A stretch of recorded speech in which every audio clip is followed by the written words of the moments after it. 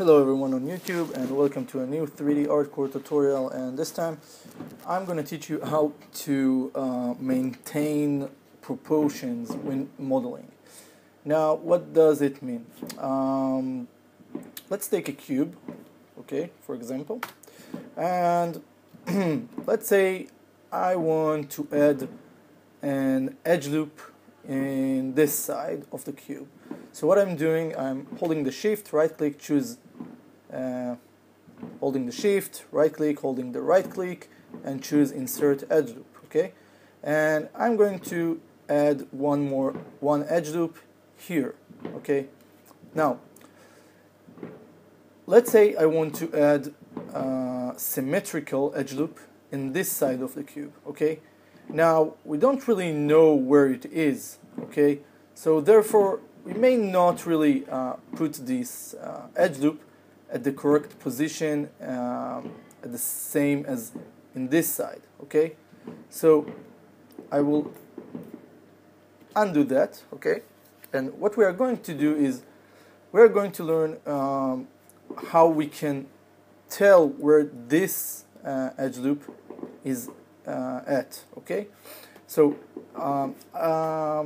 just one thing before, I've already done this in one of my tutorials, and I just thought that some subjects should have their own little tutorials just for them, in order to people to get fast access for those tutorials.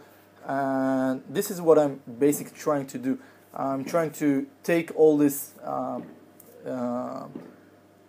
complete tutorials I've created, sort of complete, and pull from them some subjects that should have their own tutorials. So let's continue.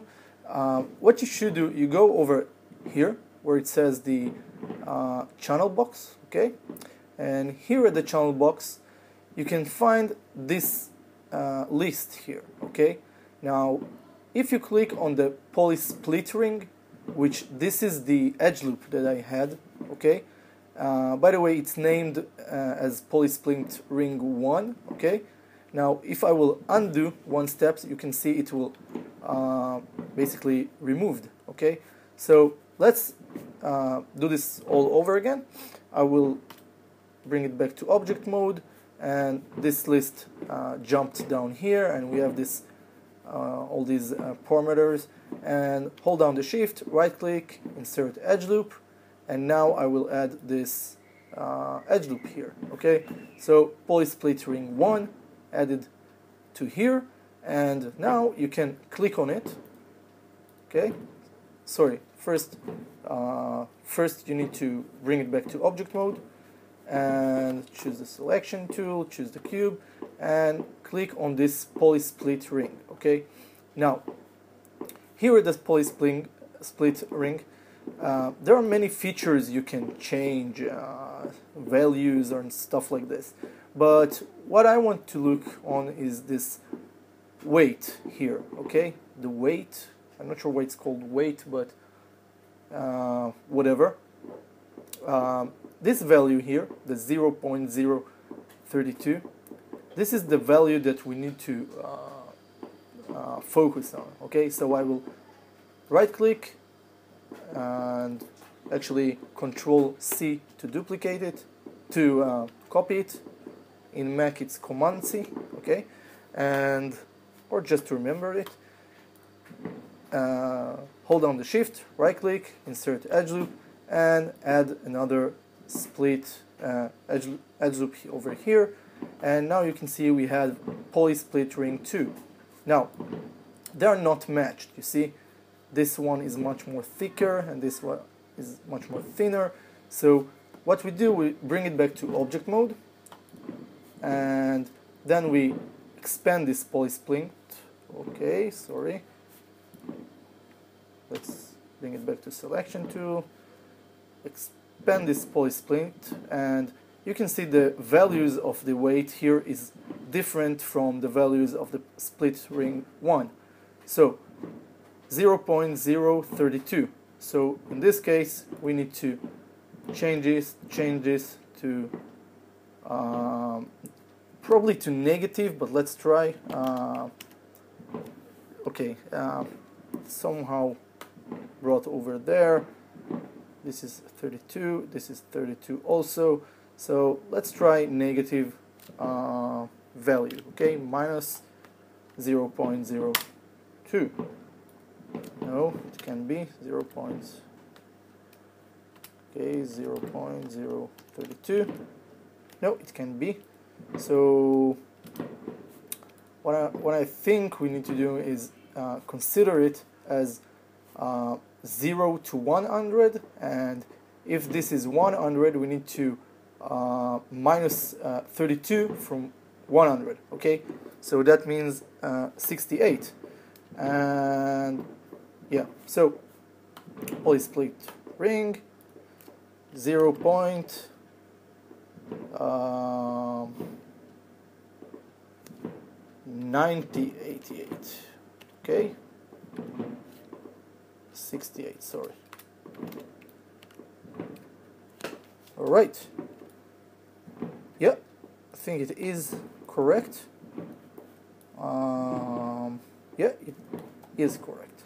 Okay, so this is how you doing it. Okay, this is the 0 point. This is 1, and you need to just calculate this distance, and eventually you will get the desired thing. Okay, now same, you can do the same just by taking like 2 cubes, okay, and move this cube over here and this cube over here, and you need 2 cubes, but you don't want a duplicated cube, you just need a fresh new cube, and you want to match them, you want to know where you put this edge loop, and then you want to come over this one, and you can see first this one, the polysplit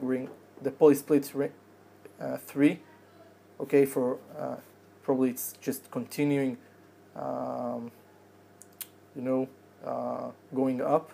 This is polysplit ring 3, and it's placed on 0.505. So we want to add another edge loop here, and of course bring back to object mode, and you see here it's on 0.522, so let's change it to 505 like so, and it will move. Okay, you can just see how it moves here.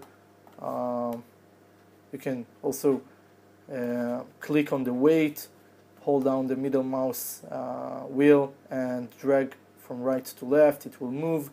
Okay, but it's almost like sliding edge or something like this, but this is basically it.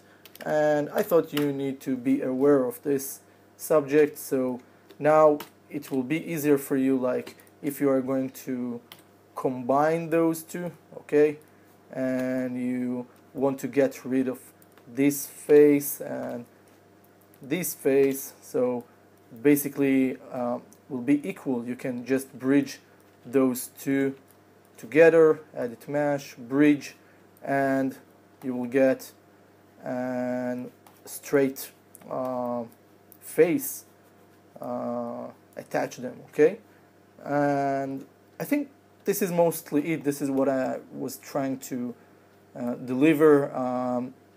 Just try to remember that you can do this on any model you do, any form of an object or whatever, just to use this values here of the channel box. But also pay attention that if you're going to turn off the history, which is, I'm not seeing it right now, maybe it's here. Okay, if you turn off the history button, which is here, so you may want get those values to appear here. So let's just try adding one more edge loop. You see we stopped at 5 and there is no polysplittering 6. So let's add another one just to check. Oh, there is. Okay, so the construction is still turned off and it still do whatever it needs to do, but it was just a check, a simple check. Okay, this is it, and I hope you enjoy this tutorial. I hope it will help you. Yeah, it could be much more frustrating to model this way, but if you are going to create something that you do need to be precise in what you're doing, so this is the way, this is how you achieve this, okay? And that's it for now.